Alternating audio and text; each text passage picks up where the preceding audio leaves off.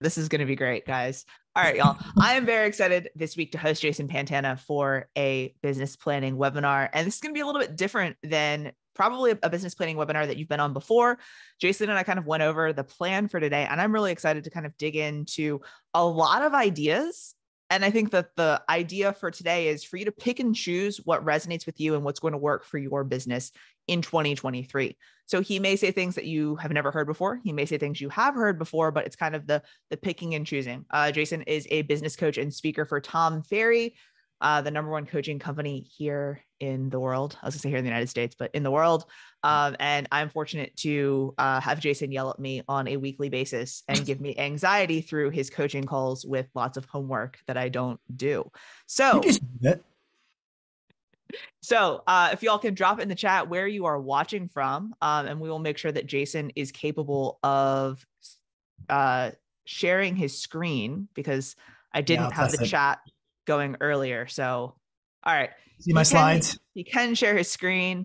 So I will hand the floor over to him, but I'm seeing lots of places: San Antonio, Houston, Maine, Michigan, Dallas, Fort Hood, snowy Minnesota, all over. God, -3 degrees in South Dakota. That sounds terrible. Sounds great. Yeah. All right.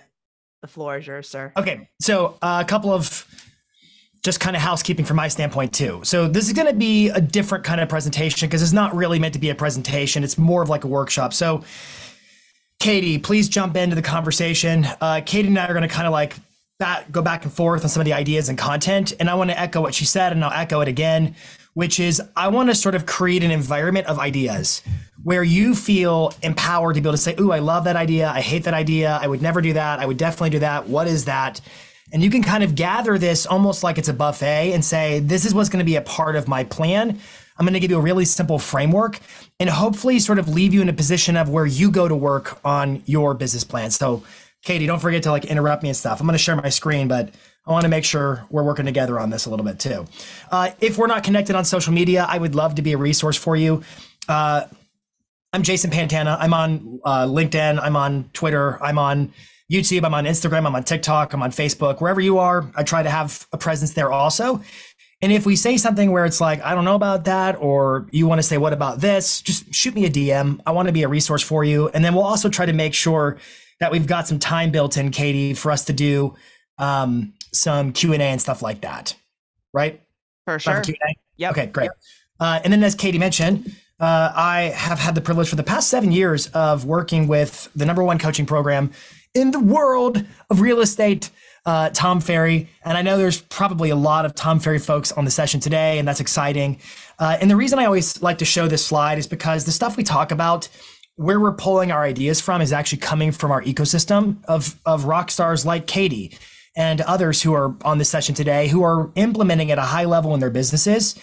And granted, nobody's doing everything. Like nobody's doing everything we're talking about today, but there are many of you doing a lot of the things. And I want you looking through the lens of, hey, what's going to get my business from here to there next year? What's that going to be? What's going to be the thing or the tactic or the idea or the strategy that gives me a little bit more oomph and a little bit more push to achieve my goals next year? Because the market is obviously adjusting. Things are changing. I think like we'd be remiss if we didn't talk about the fact that, with interest rates and listing supply and the media and all the things going on with real estate, it's going to be a different market next year. It's going to be a normal market. And to me, change creates chances. So look at all the things that you might make a part of your plan to say, how does this enable me to go after a market share that was otherwise claimed over the past year? How do I take my business to the next level and seize the opportunity of change going on right now? Because the simple fact is there are more agents than ever before in our marketplace, and there are projected fewer sales next year. It's not going to be a collapse. It's not going to be a crash, but it will be a squeeze. And so my advice is that right now, between now and the end of the year especially, you are ambitiously and with hustle going after filling your pipeline with leads, prospects, hand raisers, contacts, being in relationship with your database, and really getting yourself geared up for just an absolute stellar 2023. So just kind of getting into the framework today just a little bit. And again, Katie, we talked about this. I don't want to go on presenter mode. So if you want to chime in, you just chime in at any point in time. I will chime. You'll chime in at any point. Perfect. That was a good chime. I loved it. It was great. This is sort of the way I'm looking at business planning. I don't really call it business planning. I call it battle planning, whereby you're the general of your business. And it's almost like you're staring over the map, the terrain of where the battle's to go down. And you're like, there's my artillery, there's my archers, here's my sneak attack from the woods. And you're kind of looking at all the pieces on the board of sales and marketing that are going to be what constitutes your business plan, essentially. How am I going to get from here to there? How am I going to bring about the outcome? And so the way this is designed is that you are the general. I think he lost in this show. You're not that general. You're the one who won, but you're the general who is taking all the pieces. And you're saying this is or is not part of my plan based upon my marketplace, based upon my area, based upon what I'm trying to achieve. So again, today's a whole bunch of ideas and a way to think about how you plan. It's not the plan. You have to make the plan. Katie, would you add anything to that? I would agree with what you said. I don't have anything to add. Sorry. Okay. But I will chime in. I promised to chime. Hey, I'll take the affirmation. Thank you. You're great, Jason. Good job. I needed that. Thank you. All right. I want to talk about three things as part of our battle planning. This is sort of the line of logic, the way I look at business planning. You're going to find there's a lot of business plans out there that I love, and they'll dig into motivation. They'll talk about your why, your mission, your values, your beliefs, and those are all wonderful things. Just not what I'm going to cover today. I want to look at this through a very objective lens today, and there's three things we're going to talk about. Your goals is the first thing. Then we'll talk about sources, and then we'll talk about channels. So kind of steal those in your brain for a second. Goals, sources, channels, and they build off of each other. I like to start with goals because of what Stephen Covey said. Begin with the end in mind. To me, a goal is something that is quantitative. So I'm looking for a goal that's like this many units, this much GCI, this much net GCI or adjusted GCI, whatever. I want to save up this much money for a down payment for my first house or my first investment. I'm looking for something that is quantitative because I want you to sink your teeth into it. And I want to be able to reverse engineer what is the pathway that leads us to that goal. So again, our plan is we have to have the goals. Begin with the end in mind so that we can work backwards. Okay, well, if I want to sell 100 homes next year, what are my lead sources? Where are the deals going to come from that produce the 100 sales I'm going to get next year? So what you do in this section is you would basically say, well, what have I done before? Where have I historically gotten deals from? So we just go through a simple exercise of lead sourcing. I'm not going to do that here today. I'm sort of saying, hey, you should do some research on, if you're new to the business, that's one thing. But if you're not new and you've done this before, analyze this year, last year, the year before that. What were the sources of business for me? Where did I get deals from? Repeat business, referral business, leads that converted. Where did I get deals? And what does that add up to? Does it achieve and equal up to your numeric goal? Katie, does that make sense so far? That does make sense. So if you guys know what your number one lead source is, drop that in the chat. Whether that is YouTube, expireds, cold calls, Facebook, Instagram, agent referrals, FISBO, Instagram, YouTube, SOI, agent referral. Cool. Appreciate sweet. That. So they're getting the hang of it. Now there's a difference between lead sources and channels. Sales and marketing channels are the third layer. So it's kind of like three layers. Like if this is an outline, it's Roman numeral 1, goals. Big letter A, source. Big letter B, another source. But underneath each of your sources are the sales and marketing channels that you'll utilize to work that lead source. It's like, how am I gonna, I don't know, shake the coconut tree so coconuts fall down kind of a thing? How do I actually make the lead source produce what I'm looking for? And it's gonna be a combination of sales and marketing activities. So we're gonna call those channels or communication channels. So we begin with the end in mind. I'm just hoping that you're getting the framework right now. This isn't really training. It's more of just me sort of sharing what are my thoughts about how you should look at setting a plan. Begin with the end in mind. What are the goals? And then distinguish the difference between sources and channels, because I see a lot of agents conflate these things where they'll act like a channel is a source and vice versa. But a source is actually like, hey, maybe I use Instagram to work my database of past clients in Sphere, but the deal came as a referral from my database of past clients in Sphere. So therefore, in that hypothetical scenario, the lead source is actually my past client Sphere. That's the audience that gave me the business. And I used Instagram as a channel for communicating with that lead source. Katie, did that make sense? That does make sense. Yes. But then again, Instagram could also be a lead source, right? Because we could also generate business from it. So you have to kind of understand, well, how does this fit into my equation? Is this the hammer or the nail? Which one is it? It just depends on what you're trying to achieve. So I've got a list of lead sources. And what I thought might be useful for us just kind of together, Katie, is to just walk through this. This is not a definitive, comprehensive list of every single lead source known to real estate agents across the world. It's just 12 of the big ones, just to sort of stir up ideas. Where are you going to get your business from in 2023? And what I would do is I would jot down the ones where you're like, I want to make that part of my plan. Yeah. Or, oh, I already do that. That is part of my plan. So the first one on the list is past client, sphere of influence. Katie, weren't there a bunch of people in the chat who said that's already their number one source? Yeah, seeing a ton of past client, sphere of influence and referrals from those. Yeah, for sure. So, and by the way, before I go too far, I should also mention I've got a link at the end of the presentation to download all the slides.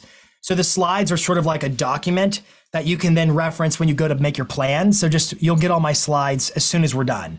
I'm just going to not give them to you now because you'll go download them and won't be here with us together. But I have marked repeat and referral business because that's what a database is. I call this the referral coefficient. You might have a database, past client, sphere of influence database of, I don't know, 500 people. But the coefficient of how many people they could connect you to in terms of referrals is an unknown number. It represents tremendous opportunity. If you look at NAR data, I'll go slides off for a second. If you look at NAR's data, Katie, this year, NAR says that 63% of sellers found their agent because of repeat or referral business. 50% of buyers, it was repeat referral. Yeah. Now, not to go too tangential, but last year, 2021, it was 68% of sellers and 60% of buyers. So we actually saw a pretty significant drop over the past year, which is relatively easily explained. It was a odd drop. But interestingly enough, on the buy side, the 10% loss was gained by two other sources of business. It was yard signs and direct property inquiries. Those two went up proportionate to what referrals went down, essentially, which I think is probably the first half of the year where folks couldn't get their houses. And so they just started driving around finding properties and calling the agent. And the agent was like, I'm going to double in this deal. Yeah. And so that's how they found their agent. I don't know if you have a different perspective or not. Maybe people weren't calling their past clients in sphere or doing things to, follow up with them. So I mean, maybe so. Part of it. I mean, maybe so. I think a lot of times agents, I'm all about having leads and diversifying your lead generation. But if you are neglecting working the community around you existing, your database of past clients in sphere, you're actually overlooking roughly 2/3 of your business. Statistically speaking, it will be about 2/3 of your business. Yeah. If you work it properly. So what's the game plan to work it properly? I see the chat coming in, but I'm looking at a teleprompter, so all the words are back to me. You're all good. Lisa's saying that she did close some deals over this past year for people calling on signs. So she was one that got to take advantage of people calling her sign calls. It's been a thing. So actually, you all should look at the National Association of Realtors releases their annual report, the profile of home buyers and sellers. And there's always interesting learnings. I've got like the last 12 years and I just keep a spreadsheet and I log in the data so I can see the trends. I have my own spreadsheet just to see what's going on. But I'll tell you what, the big news, and this is unrelated to our talk today, but and first time home buyers obviously got hit hard. I believe the data was we had the smallest showing of first time home buyers in the history of the report because of prices and affordability. So there's a lot of change going on, but again, change creates chances, but beyond chances, your database, it's a low hanging fruit, obvious opportunity in terms of where you should get your business from. So that's the first one is past client sphere of influence. I'm going to pick up my pace a little bit. Maybe it's agent referrals. Katie, I think you know a thing or two about that, right? Yep. Agent referrals. Great to, lean in on coaching communities and real estate events and stuff like that to meet other agents from across the country. Yeah. And I think about like Ken Pozak, for instance. I always remember his story because I know that he relocated marketplaces. He moved halfway across the country, had an established business, and then essentially was able to match what he had done the year before in his old market in the new market. And he would tell you half of it was he prospected his face off, expireds and things like that in open houses. But the other half was he had a really great agent community. And so he knew how to work his agent to agent network to generate referrals. And he had moved to a marketplace that actually had more referrals to give him, which is Orlando. And so it's also nice to be in a marketplace where people are moving to, and it's transient in that respect. Yeah. Texas doesn't have anybody moving to it though, right, Katie? Not many people know. Yeah. No, nobody goes to Texas. All right, so your agent to agent referral community, geographic farm. I've been using an expression, I call it adopt a farm, kind of like adopt a highway sort of a thing. But right now, because the market is adjusting, we're seeing agents, they're stopping certain marketing activities, they're cost cutting because they think it's going to help protect them and sustain them in a famine-like situation. I don't think we're going to have a famine. I think we're going to see a squeeze in the marketplace, but not a famine in terms of no deals. But the areas I see agents cutting the most, I've seen agents cutting their spend in terms of how they promote listings. I'll cover that later. I've seen them drop like zip codes if they're buying leads from a portal or something like that. They've dropped those or reduced their budgets. They've stopped spending money on PPC advertising. So that's your cost per lead on Google and Facebook is actually cheaper. In a world of inflation, there are certain advertising outlets that cost less right now. I'm seeing folks I'll get the portal leads in a second, but we're negotiating better deals on zip codes because they're not delivering as many leads as they promised. And so it's kind of like when your Comcast internet isn't working very well, that's when you call them to try to get a better deal. And so we're starting to see some better deals pop up. Kita, I don't know if that makes sense or not, but GeoFarm, I'm seeing a lot of agents we can't afford to send postcards right now. We can't afford to do our annual event. We can't afford to do our marketing. And I'm sort of like, step aside and go take their spot and start looking for farms to adopt and investing in building a brand. It's kind of like, when do you buy stocks in an up or a down market? And the answer is, well, in a down market, because I'm actually getting stocks for less than they should be, and they will rebound and they'll be worth more money, but it's going to be rebounding at an exponential compounding rate because I bought a lot of them. So they all go up individually. Anyways, that kind of math I find exciting. But geographic farm, that's an opportunity in your marketing. Open houses, this is a source of free leads. I don't know why agents aren't like hell-bent on blitzing open houses all the time. I hear, oh, nobody came. Well, you didn't promote it well. What I like about open houses is they're worth more than just the people who sign in on the sign-in sheet. If you're using branded directional signs, if you're letting your database know you're hosting open houses, if you're using the open house event as something to promote, if you're door knocking the neighbors, if you're working that area, open houses are a tremendous source of business. We did a case study at Summit, or Tom did, where we went through and documented what one of our teams does with open houses. And they divide and conquer. The whole team has like multiple open houses in their marketplace with directional signs everywhere. You would think they had 1 million listings in that area. And they use like Spacio, so they have everybody signs in, and they'll generate like 300 leads a month off of doing open houses every weekend. So I would just say like open houses are one of those hustle pillars, as Phil Gertis likes to call them, that I don't think you can really escape. I got my first ever deal from an open house. I'm a major believer in open houses. I know Katie loves open houses. I do. Katie? It's free. And one thing I'd like to point out is he says, if you, as far as putting out signs, as far as door knocking the neighbors, as far as all of these things, that's not an if, it's a when. So I always hear agents complain and say, hey, no one came to the open house. I'm like, well, how many signs did you put out? And they're like, 4. Well, how many doors did you have? None. Right. So those are all the things that you should be doing to prep for it. And that may not mean business today, but you leaving a flyer, you leaving a business card, you talking to neighbors is that brand equity that's going to carry you in 2023, which is next year. I think that's, Spacio is the app, SPACIO, Spacio. And again, if you guys have questions, please drop them into the Q&A. We'll answer some of the smaller ones as we move through, but then if Jason gets through his slides, we'll not if it's when I get through my slides. Okay. All right. Yeah. Okay. All right. So again, all I'm doing here is just laying out options. I just want to create you're the general, you're looking over the table. It's your battle formation. What's going to be on the table as part of your mix for business and so forth. Industry partners. Hey, are y'all working your lender list? Are you working with attorneys? What about title? Are you working your relationships in the industry to generate business? Usually that's a backwards relationship where they expect agents to give them business and they're really, really good at working us for business, but it should be the other way around too. So I would just ask you, actually I would say this could go through 2 lenses. Some of you already have these relationships and maybe it's time for some marketing spend and you should be getting a marketing budget to offset some of your costs. Like, for example, the cost of promoting an open house. Take that to the lender. and say like, hey, we'd like to be able to provide, I don't know, tacos at the open house or something like that. Do you have a marketing budget that we can tap into? And there's a way to work that out. Obviously, make sure you're careful with RESPA and all that kind of stuff, but you need to work your industry partner network for more business. That's a source of business. One thing too, Portal before leads. before you move on, one thing too on the lenders right now, because refi business is effectively completely gone at this point, are Right? hungry for business, right? And so we have lenders that are reaching out to us on a daily basis, asking to meet for coffee, asking to go to lunch, asking to do these things. If they're asking you for business, my response is always, hey, I would love to see how you work and I would love to work with you. If you have a pre-approved buyer you can send to me, I would love to work with you.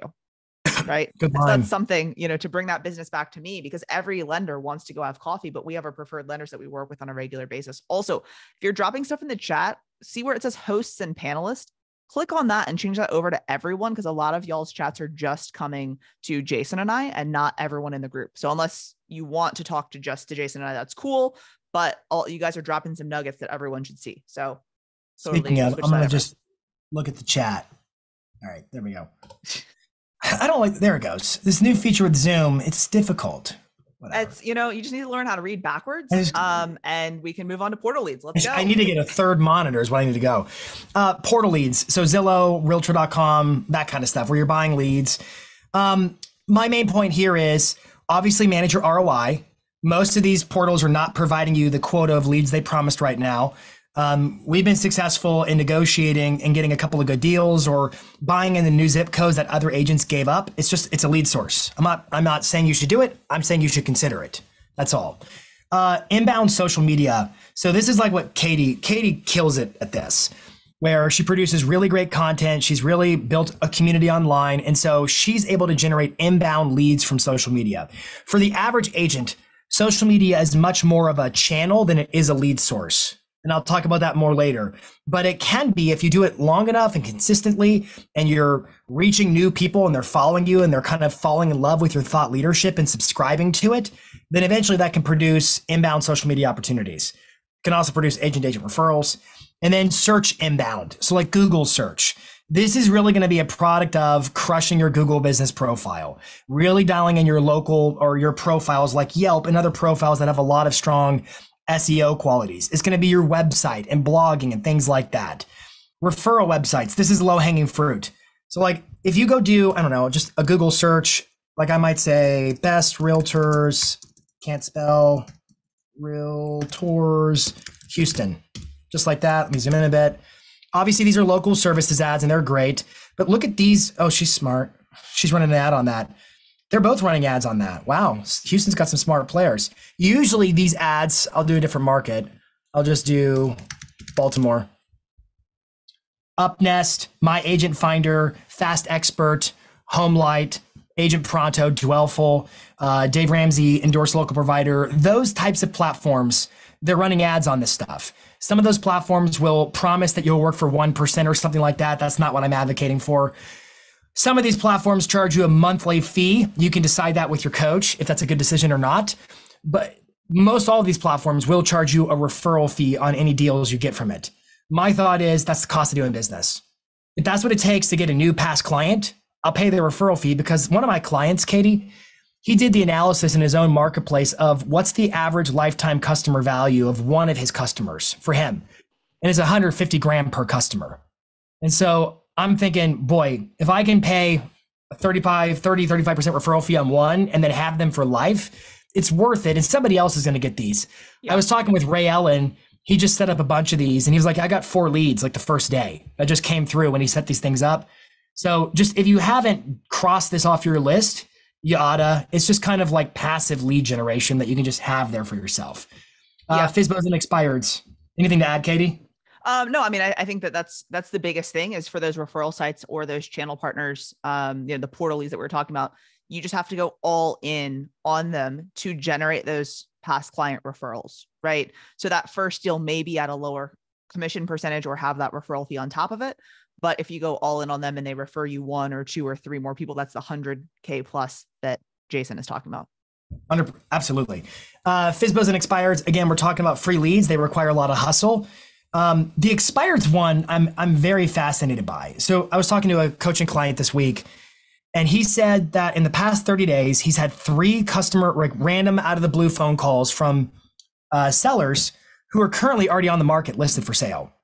They're on the market and they called and said, we're really unhappy with how our agent is marketing our property. Remember, I had said a second ago, like a lot of agents are backing down their marketing efforts and the timing is horrible. So he gets phone calls and they're like, so we looked up who's the best realtor in the area. And he's ranking on his Google business profile. And so they read his reviews and then they look him up on Instagram and see if he looks legit or credible. And if he does, they call him. He's gotten 3 of those calls in the past 30 days and he took 2 listings. And then 1, they got a lowball offer out of nowhere they accepted. Otherwise, he would have had it. Yeah. And all of them said the same thing to him. Hey, our agent's really not working very hard for us. And it seems like you really put marketing first. So we'd like to talk to an agent like that. Does that make sense? 100%. And so he took the listings. But here is the thought I had after that little story. You've got to start. It's not just about working expired listings. You have to seed expired listings. Obviously, you can't go around bad mouthing other agents. That's a violation of the code of ethics and it's just bad business. Don't do that. But you could start in your videos, for instance, start saying things like, the other day I was working with a listing. It was actually a listing that had been on the market with a different agent who wasn't meeting the expectations of the seller. So I took it over and we noticed 3 things out of the gate that a lot of listings are missing when it comes to properly marketing themselves out of the gate. 1, 2, 3, just something like that, hypothetically. But then what happens is all your raving fan past clients who watch your videos will be like, ooh, Sharon needs to see this video. And so they'll message that video to their friend Sharon, who's on the market with some other agent. And they'll start being your like fan club street team and starts taking your videos where you never made a disparaging comment, but it's seeded the idea that there is grass on the other side that may be greener in terms of working with the different agent. And it's in your videos. And I'll even tell you, we came up with a headline that I really liked. I think we talked about it this morning on our call, actually. Didn't we, Katie? Yeah. So I don't know if you liked it or not. But the headline is, your home deserves the spotlight. And I imagine that as a headlight or as a headline on your website. It could be a postcard. It could be seated in your videos. It could be in your link in bio. It could be, I just turned on iTunes. Go away. Sorry. Give me a lot of, I don't know what I hit. But I like the idea of your home deserves the spotlight for several reasons. One, when you think about your language, and I know I'm on a tangent, but I'm going to go with it anyways. Phil Jones would say, don't say we, don't say our, don't say my, say you. So the fact that it's your home makes it about you, the customer. I like that out of the gate. I like the word deserves. If you've ever read Building a Story Brand by Donald Miller, in that book, he talks about solving problems that a customer has in your marketing. But there's 2 types of problems. There are internal problems and there are external problems. And internal problems are different. Like the external problem is, hey, my home's not selling. I need an agent who's going to sell my home. Can you sell my home? Yeah, I sell homes. But the internal problem is you deserve that your home gets the spotlight. It appeals to this notion that how dare that agent cut their marketing spend? How dare that agent didn't go to bat in a more difficult market to ensure your property got the widest possible exposure? And so I like that headline. Your home deserves the spotlight, and your postcards. So just take it, leave it, do what you want. I'm going to go back to my content, but that was a thought. Katie, any commentary? Back to business planning.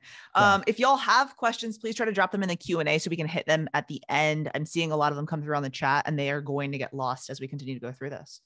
Okay. All right. I'm going to pick up my pace. Landlords and renters, i.e. absentee, non-owner occupied, and renters could be audiences you go after. It could be a prospecting effort. It could be a marketing to them effort. We'll talk about that in a second. And then last is digital ads. So Google, Facebook, things like that. This is the giant list of just ideas for lead sources. We have goals, and then we have sources of business that will produce the achievement of those goals. And then last, we'll talk about what are the sales and marketing communication channels that we can utilize to actually work the lead sources, to actually get the business from the lead sources. And I've got a big old list that we're going to go through. Again, I'm going to give you a link at the end for all the slides if this is useful to you. There's 2 types of sales and marketing communication channels. There's one-to-one and there's one-to-many. So one-to-one is like calls and voicemails. I'm going to call you. I'm going to leave you a voicemail. It's me talking to you one at a time. So that's more of a sales activity. Then there's one-to-many. Like, for example, I posted a video that was for anybody to see. I sent an email to my entire database. So think about it through the lens of there are sales channels, which are typically one-to-one, and there are marketing channels, which are typically one-to-many.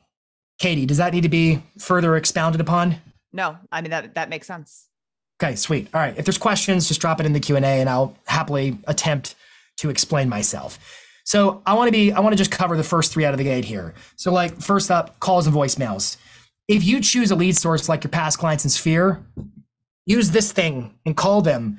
So just make it a part of your plan. What are my sales channels and my marketing channels that I'll utilize to work that lead source? Calls and voicemails, text messages, and MMS stands for multimedia messaging, which is like DMs on Instagram and stuff like that. Katie, you're doing some pretty cool stuff with DMs. I'm a huge fan of video DMs and video messages that's one-to-one text. So me picking up my phone and saying, hey, Jason, thanks so much for hopping on the webinar today. It was a great time. You're great. Yeah. Love the purple background. Talk to you tomorrow. See you later, blah, blah, blah, whatever. And sending that off, right? And doing that video message where it's direct to him and using his name so he knows it's not just something that I said, hey, hope you're having a great day, blah, blah, blah, whatever. It's directly to him. Yeah. So leveraging multimedia, videos, audio messages, written messages, animated GIFs that are funny. And obviously you sent them, things like just having fun with it. Even using like I forget what they call it, but the emphasis on when you like make your text message slam or have the ink effect or things like just utilizing multimedia available to you. Knocks, drops, pickups, and pop-bys. So like door knocking, door drops, pickups. For example, hey database, we're doing a coat drive this year. When's a good time that you're home that I could stop by and pick up any coats you might want to donate to our charity? Things like that. Just pickups or pop-bys. When's a good time I can pop by and drop off a Thanksgiving Day pie next week? What's going to be a part of your plan? That's the idea here. Oh, I was even thinking the pickups, like they come to your office and pick up the pie or drop off the thing. That's fine too. I know a lot of people actually centralize their stuff. That is actually what I meant when I wrote it. Well, I just went a different way. So either way, we got the point across. We did. But yes, they could come to your office and pick up their pie. They could pick up their photos from the photo, whatever. They're not going to pick up their photos, but you get the gist. But it's also, you could stop by to pick something up too, which is more of a pop by, but I feel like I'm losing the point here. I'm going to move on. Let's move on to emails. Let's move on to emails. I've got the one-to-one versus one-to-many note down here. Just to remind you, emails could be mass emails, and they could also be like one-to-one emails. Sidebar on emails, because I just released an entire course as part of our Marketing Pro series on emails. Do you know the average professional sends about 40 emails a day in America? The average professional. And did you know those emails that you send every single day have about a 100% open rate? Pretty good, right? Compared to like mass emails. Some of you probably send 40 to 80 to 100 emails a day with a 100% open rate. So if you're doing that like 5 days a week, for instance, you're sending 500 emails a week, theoretically, if you're doing 100 a day.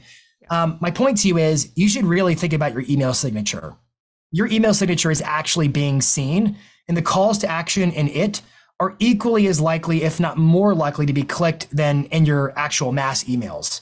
So I would say don't overlook the opportunities to actually build in your marketing, whatever you're pushing or the things the outcomes you want. Join our team. P.S.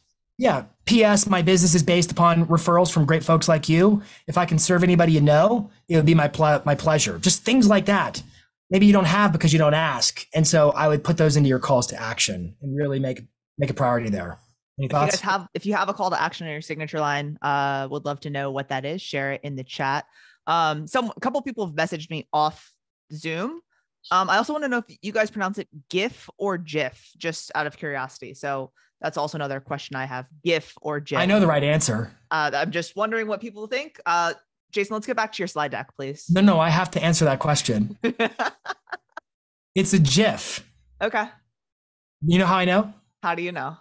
Jimmy Fallon did a special on it. It's a GIF, like the peanut butter. All right, let's get back to the slides. Yeah, like the peanut butter. I like peanut butter.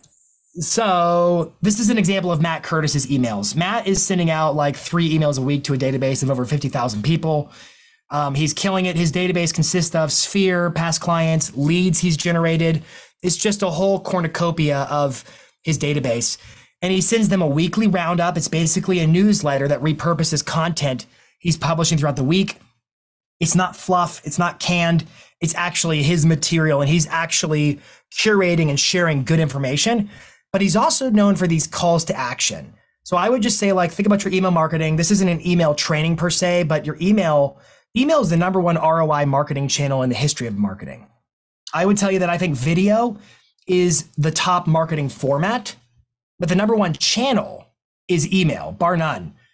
And so I would say, like, have you really figured out how to effectively utilize email? I would also say, with so much social media instability these days and changes going on, your email list really, really matters. And don't be afraid. Like, Matt sends out a call to action that's this direct every single Monday to his entire database. And because of that, he's generating about 24 to 25 inbound direct people reply to the email wanting to book a listing appointment. He does about 24 to 25 a quarter of that kind of a response. So I know you're generating leads. I also know that because the marketplace is adjusting, I know that the standard time cycle or the life cycle of a customer is resuming its normal stretches. So like during COVID, people's time frames got really wacky and like, oh, I'm going to buy a house today. I decided it yesterday. And so all of a sudden they were in market. We're seeing folks go back to our more standard run-of-the-mill types of timeframes for when they think about buying or they think about selling to when they ultimately take action on that, which means you got to have a really strong nurture plan in mind. And I would say to you that email needs to be a major piece of that. What are you going to do to be in front of that lead? Because we know when you generate leads, we know they're not ready the moment you generate them. So how will you, over time, as they mature and get more serious, how will you make sure that they're like, oh, you got to work with Katie. She's the best. We love Katie because she gives us this, this, and this, and demonstrates her expertise and all those kinds of things. Next thing on the list, social media. So like Instagram, YouTube, TikTok, Facebook, LinkedIn, Twitter, whatever, wherever you're at. I've got noted two sides of it. And Katie, I want your thoughts on this. Your content. I've said many times before that marketing without content is like a bow without arrows. That's video. It's your expertise. It's what you're presenting. But also, are you building a community? Like that to me is kind of the two sides of the coin for social media. Am I sharing valuable content that I can utilize in all my other marketing endeavors? And am I building a community? Any thoughts? I don't know if you are intentional on where your arrows are coming from, but the arrow from the Facebook to the community reminds me of like the Facebook groups. Yeah, the Facebook groups that you could do with your past clients to create that community, right? And have them join either when you start working with them or once they close or whatever that is, to create that sense of community, to invite them to your events before you put them out to the public or whatever that may be. And so, you know, I think that that's huge. I think that also DMing your clients and group DMs too. I hate group DMs just personally. Don't do group DMs. They're the worst. No, it is a good idea. But also DMing your clients on social so that your content will show up more on their feeds, right? So having those conversations with them, talking to them about what's happening in their lives, you know, is great for the catch up, right? But then it's also great because then it pushes your content algorithmically into their feeds. Yeah, so we call it DM and comment priming. It's the same thing. Anything to which they can reply to on Instagram, for instance, is a algorithmic conversation. So like the platform's gonna be like, oh, they talk to each other. Let's show them each other's content. One of the best things you can do to get your content in the feeds of the people who are your past clients in Sphere is to engage with their content, because they'll likely reply to your DMs, reply to your comments, and that will seal the fate of your future post in their feeds. So smart move. All right, digital ads. So Google ads, Facebook ads, YouTube ads, all the digital ads. I would tell you that I think YouTube in-stream ads, the commercials, are massively underutilized. I think Google Display Network ads, those are the banner ads with the like seeing your face all over the internet, are massively underutilized. I think Google Local Services ads are a no-brainer. Those are these ones. These are local services ads. They're a no-brainer. If you want to see what I can show you what the display network ads are. They'll pop up here in a second, and I'll show you what they are. I would also say like running with your Google business profile, hit the promote button and running ads there as well is also a smart, like just if Google has an ad product, I would seriously think about it. See these ads here. These are all display network ads that Google puts on random websites. They're just massively, massively underutilized. And I have a lot of trainings on my YouTube channel teaching you exactly how to do those, but they're not that hard to do. And they're really great ways to kind of put your brand everywhere. And then also Facebook and Instagram. And I've been pushing a lot of my clients, Katie, to start taking their existing content on social that they posted organically and then targeting their database. targeting it to their local marketplace to really just kind of put a dome over top of their marketplace and saturate the Facebook feeds, Instagram feeds, and feeds of all their people with their content. So again, just going through ideas of what could be a part of your plan. Events, parties. Events. Yeah, go ahead, talk about them. No, I love events. We do 6 client events per year. We do happy hours, charity events, things like that. And it's just a great opportunity to be able to reach out to your past clients, to your sphere, to people you know in your community, to invite them to a party. It's a great time. Yeah. So I think parties, happy hours, stuff like that. Open houses could be events for working at Geo Farm. So like you can see how an open house could be a lead source or a channel, depending upon the way you want to utilize it. Educational events like investor networking groups or buyer seminars, seller seminars, webinars, things like that. There's just a lot of opportunity there. I just interviewed Dave Archuleta yesterday, who we both know, and we're going to do a This Week in Marketing episode on his event strategy. So he runs like softball leagues and wine tasting clubs and things like that in his farm area, and he absolutely kills it. It will probably be out next week on Tom's YouTube channel, but like his event strategy to me is just, it's not for everybody, but for the people who can really relate to it, it's just a great event strategy. Well, and I mean, I think he's going to sell like 100 mil plus this year in like a 3 to 5 mile radius. Like that's how super hyper local he is. And he absolutely crushes. Dave is awesome. He is. And his events, when he started his little softball league, that little softball league alone in the first 9 months generated 400 grand in GCI. Not bad. And when you say little softball league, he thought it was just going to be like 2 teams or 3 teams. It's like 15 teams. It's a massive endeavor that he did not expect to happen. Well, it's massive, but it became a team. Like it became the community like took it on for him. Yeah. He's not bearing a huge burden. It's not easy, but it's not hard either. And it cost him nothing. Yeah. Because everybody else kind of chipped in, and that's the way it worked. Online profiles. So like your Google business profile, your Yelp profile, just Googling yourself and seeing what's there, and Googling other agents and seeing what they've got there, and making sure your profiles are super strong. That's another channel for, like, this channel might belong to if you want to up your SEO as far as a lead source is concerned. Sponsorships, sponsoring teams, festivals, schools. This one is, I really do like this one. It could be costly. So like a lot of the really, really big teams, they'll sponsor like a professional sports team, which is awesome. If you have the budget for it, it's really, really expensive. But those sports teams or whatever oftentimes have really great SEO. And so I was talking to an agent who they do over 3,000 sales a year, and they're a sponsor of a national sports team. And anyways, the condition was that team has to link to his website in order for him to be their sponsor. So they get a link from that website to his website, which is called a backlink. And because of that one link, his SEO, I could Google almost anything in his city and he's going to rank on the top of Google. I could Google any single property address of any listing for sale. And because his SEO is so strong, he'll rank either above or below Zillow on the first page of Google organically. It's crazy good. Not bad. Not bad. Yep. Hang on, I'm just seeing what Katie needs. She's texting me. Okay, thanks. I got it. All right. SEO and SEM, we already talked a little bit about that. Signs, billboards, movie theaters, shopping carts, benches, posters. This could be cost prohibitive. Can I give a little hack to this one? Of course. So a couple of thoughts. If you're thinking about billboards, you can't think about one billboard. You have to think about, how do I get enough billboards in an area where it's actually going to get someone's attention? You want to act like one billboard doesn't do much, but if I had 50 billboards in a city, that really starts to get remembered. You always have to think about, if you're going to take on a marketing channel, you have to ask yourself, am I just a drop in the bucket, or am I actually going to make an impact and a dent and get some saturation in terms of being remembered and top of mind awareness in that marketplace? That's if you're doing Hulu ads, or if you're doing YouTube ads, or if you're doing billboards or whatever. You have to think about, it's not the one, it's how do I get the dent in that available market? I don't know if that made sense, but billboards, you ought to look at a website like Lamar. They're the ones, LAMAR. They have a really cool website. One of the tricks I hear is that a lot of folks, they've got different types of billboards. You can do the cheapest options like the poster, where they put the poster over top of the billboard. But the trick is you only pay for like 30 days. And then unless they can resell your billboard to somebody else, they'll just leave your poster up there indefinitely. And then if somebody else tries to buy your billboard, they'll let you know and you can renew it at that point in time. So you can potentially get some free exposure after that first month.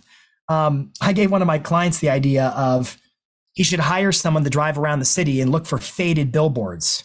Because a faded billboard, specifically from competitors, because a faded billboard means that they're not paying for it right now. And so you can make a whole list and then try to buy up all the billboards of your competitor. Anyways, just a thought. But billboards are fascinating. Movie theaters. Some of my clients, the FAR Group out in Spokane, they've got like a little commercial. They run as Hulu and YouTube ads. And they actually run it as like a commercial before the movies play in their local movie theaters. It's another option. Shopping carts, benches, posters, just signage is another opportunity, not a cheap one. Same with postage, postcards, handwritten notes, letters, cards. There are really cool tools like audience.co that will do like handwriting machines, and they can really, so you don't have to get like writer's cramp writing all your postcards. They can help you write your postcards at scale. And the audience.co is a super cool tool, not a cheap one, but a super cool tool for anybody who wants to write handwritten notes, but they're geo-farming. So think about that as like a tool for, or a channel for working a geographic farm source. Letters, maybe to absentee owners or renters or things like that, sending out like cards or letter stock, those types of opportunities. Publications, maybe there's local trade publications or local papers, things like that, where you can run ads, or maybe you can be like a contributor or get mentioned in some way and get some press through that. Maybe there's just other outlets for getting press and PR. You can be a part of charities and just look for some PR opportunities to build your brand reputation locally. And then the last one on my list is TV and radio, which doesn't have to mean like traditional TV and radio. It could also mean like Hulu ads. It could mean like Amazon DSP, which is their demand side platform. They're running, basically it's in-stream ads during Amazon Prime TV shows. They've got a whole platform where you can run ads there. You can do YouTube TV ads. There's just so many places you can market yourself. And so my hope in doing all this was, wow, I didn't know I could do that. Wow, I thought it was only this, but really there's all these other things I can do to make it like your brand under the dome of your marketplace. Because I think about marketing through the lens of, I want to create massive brand awareness and I want to generate leads. It's both. I get the question a lot, like, what's the purpose of marketing? It's brand building and lead generation. What comes first? Either one. You can either lead generate and then spend time branding and nurturing until they're ready to work with you, or you can brand and nurture and attract business. Either way, you're doing marketing. So it boils down to, what are your goals? What are the sources of business that will add up to the tally of those goals? What are the channels, communication channels, marketing, sales channels that are going to work the sources to get the goals? Because my thinking is, you're either the agent of choice or you're an agent of chance, and the odds don't favor an agent of chance. One more thing before I take my slides off and give you the link, and then we'll do some Q&A. If you do want to know more about email marketing, social media marketing, or Google business profile marketing, I've got a link here to our new course series. It's called Marketing Pro. These are on demand, like 3 hours per course trainings. Katie, I think you have your marketing manager working through these, right? Yeah. I'm not sure. I think she's on Google Business and maybe the email, but a lot of good takeaways. So yeah, they're. So this is here for y'all. If you want to check it out and get a lot more training, or maybe get your marketing manager a lot more training, you can click or scan this code. And I'm going to give you the slides here in just a second, which are on my website. So if you go to jasonpantana.com/battle plan, you can get the slides from today. I'll leave the link up there for a second, but Katie, do you want to start jumping into Q&A? Yeah. So let's try to go through these. If you guys put questions in the chat, please click on Q&A and drop them in here as well, so we can try to get to them in the next 10 minutes. How do you promote an open properly? I would say 20 plus yard signs, door knocking, at least 25 neighbors, sending it out to your sending it out to your database, sending it out to any potential leads that would be interested in that property. What else? I would say you can go live and create a video about the property and leverage social media. Let the world see how hard you're working. Make sure it's part of your email newsletter. Part of it's just the residual benefits of showing people that you're working and you're busy. I knew an agent in Texas who, she used to, before COVID, and you can do it again now, she would slide broadcast her database. And she'd be like, hey, open house is tomorrow from 1 to 4. Carnitas are coming from such and such place. Come eat my food and make my open house look busy. Yeah. And so she started training her database to show up to her open houses so it would look busy, so that the buyers would feel a sense of urgency. She was training a database to work for her. And I found that to be really just awesome. I love it. I love it. Again, please put your questions in question and answer, not in the chat. Question and answer. It's the two little bubbles of question and answer. The one that says Q&A. It does say Q&A. So this person gets a lot of buyer leads from Instagram and Arabic TikTok. How would you I know her. Your video? Yeah. How would you change your video messages to attract more sellers? Talk about seller problems. Talk about what's happening for sellers. I agree. I agree. So I think you got to talk about what sellers care about, which is how do we market a property today in the context of there being fewer buyers in the marketplace? Shift your subject matter to talk about what you would discuss with the seller, what matters to them. It's kind of what I said when we were talking about expired listings, just shifting the subject matter. So Katie, I agree with you. Stat. Yeah. I mean, and we do, like, I would say for my short form talking head type videos, I mean, I do probably about 50 to 60% seller focused stuff, right? So how we market, how we advertise, how we do things like that. Austin is leaning into demographic farming. I know he's looking more into like downsizing seniors, stuff like that.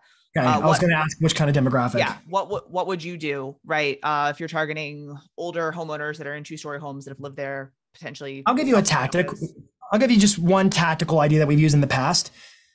So we analyze what are some of the communities and where are the folks moving from that move into those communities. If it's a 55 and up community, for instance, and we target, like farming, we target the neighborhoods that tend to feed them the most. And we send them pamphlets or PDFs or links to PDFs like, hey, here's our guide to new construction. Here's a guide to 55 and up communities. And we just start content marketing them through channels they're on. So we use a lot of postage for that kind of stuff to drive them to digital. I'm not saying they're not online. That's one way. The other is you can buy list data. So you could buy the data off of a Cole Realty resource. You could buy the data off of Property Radar or whatever, Remine.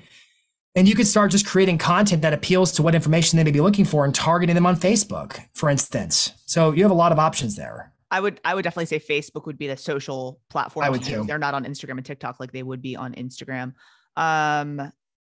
With limited financials, what would be some things to differently market a home to put it in the spotlight? I think every home deserves to be in the spotlight. Brad McCallum has his talk of like, you're going to market that $300,000 house like it's a $400,000 house. You're going to market the $500,000 house like it's an $800,000 house. But what are some examples that you would give as far as marketing a listing? Yeah, so I just did a blog on this where I went through 13 ways to market a listing, and most of them were free. I'm going to find the link and drop it in the chat. Ways to market your listing. I love it. Stand by. You can go to the next question. I'll just drop this in the chat. All right. When we talk about email newsletters, do you recommend the newsletter to have a lot of different sections, pictures, videos, short and simple, button to your blog? I think while he's doing that, yeah, I think while he's doing that, it varies. I think that if you're doing a call to action or something like that, or the Matt Curtis, that Jason was bringing up, like it should just be hey, schedule a call and here's a button, or here's a link to do so. What's happening a lot of times now when you're sending out the super fancy newsletters with all the stuff in them is that these email providers are getting smarter. And when they see all of that, sometimes it gets flagged or it doesn't go to their inbox. It goes to the VIP, the promotions tab, or other tabs. So you should have some plain text emails go through in your email sequences that are just, hey, are you interested in seeing any properties? Schedule that here. Well, so like Matt does 3 emails a week. One is a plain text email every single week. So that's the sequence. Yeah. And it's his Monday call to action. We actually have a video where I break down Matt's strategy on This Week in Marketing, which is our YouTube show on Tom's channel. I would also say your welcome email matters a lot. So like when somebody joins your email list or they become a lead, you should be hitting them with an automatic email of what to expect. And in that email, they should be encouraged like, hey, add us to your contacts so we can circumvent spam filters in the future so you get our content. Yeah. So I think just those types of things too help.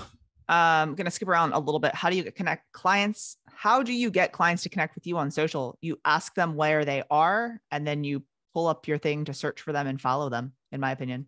Yeah, I agree. And you bank on reciprocity.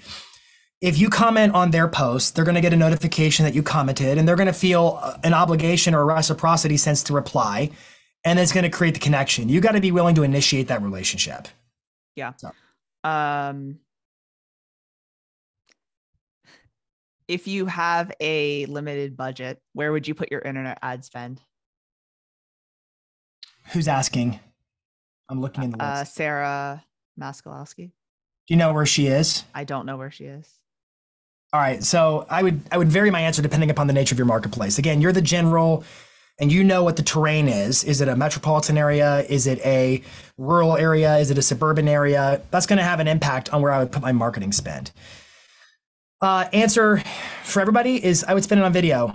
I would put my money into creating video content because I can do a lot with video content, and there's nothing out there that's quite like video in terms of a know you, like you, trust you brand. So I would spend my money on video. Okay. Make sense?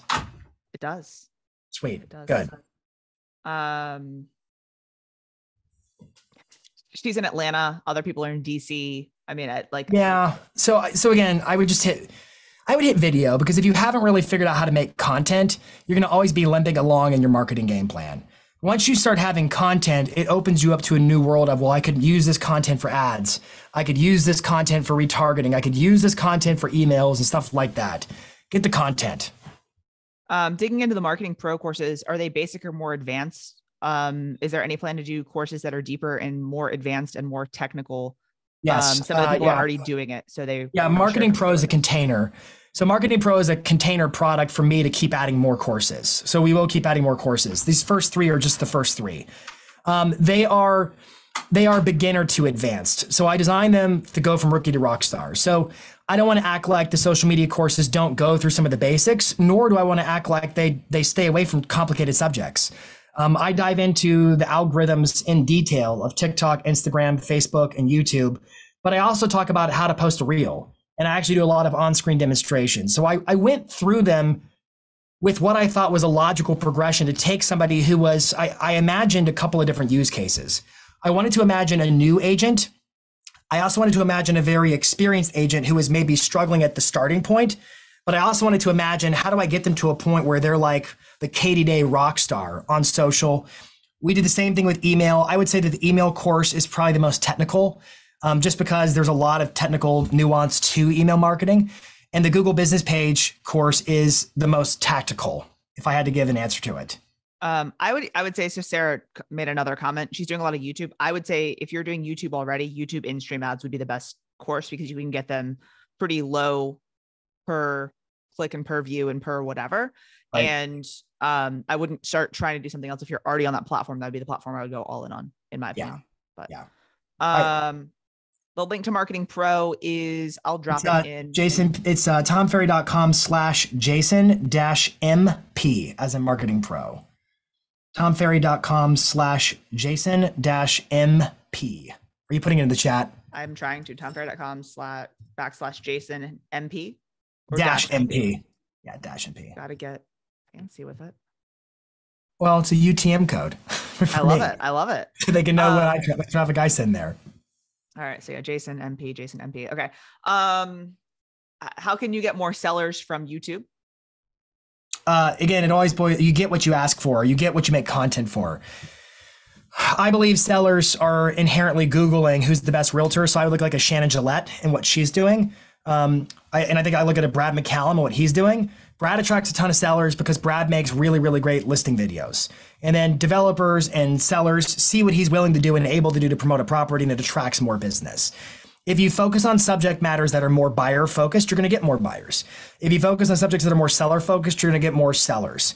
The other thing I would do is a paid strategy. And I have a video on my YouTube channel about this. David Caldwell is the one who did it first. It's simply doing a market update once a month for your area, running an in-stream ad where you target that city and you target homeowners in it and you hit them every single month with market update videos. That will produce listing inquiries because you're the knowledge broker telling them about the marketplace. It just works. Where's a good place to find a virtual marketing person? That depends. So I'm going to give you a callous answer. She said local/virtual. I would say locally, post on WiseHire or Indeed, or LinkedIn, or just on Facebook, LinkedIn. Those are all great places. I've also been trying to find out what are my local hashtags on Instagram that I can find local-based videographers, and that's been a pretty good source of looking at who's actually doing stuff on local hashtags. Yeah. I would also prepare yourself to be doing training. It is finding the people who can actually execute your vision. You are the general of the table. You are the one forming the battle plan. And so I think the sooner you can embrace that and make yourself a student of sales and marketing, it is your business, the better and more effective you'll be as a leader of bringing people on to do those things. Because you have the means within you to tell them how you want things done versus just expecting some $15 an hour person to tell you how it works. It's probably not going to work that way. It's kind of my calloused answer.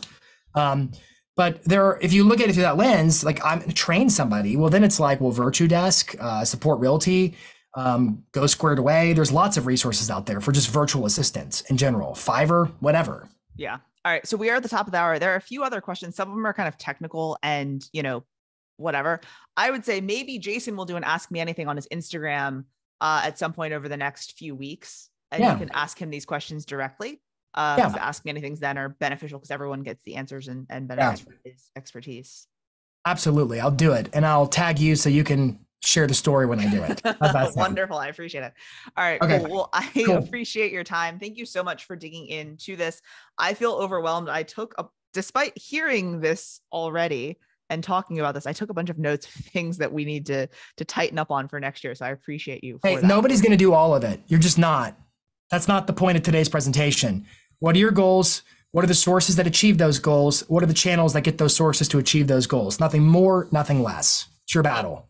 And if you are looking for the slides, you go to jasonpantana.com/battle plan. All lowercase. It won't work if it's upper. All lowercase. All right. I'm late for a call. I got to go. Bye. Thanks.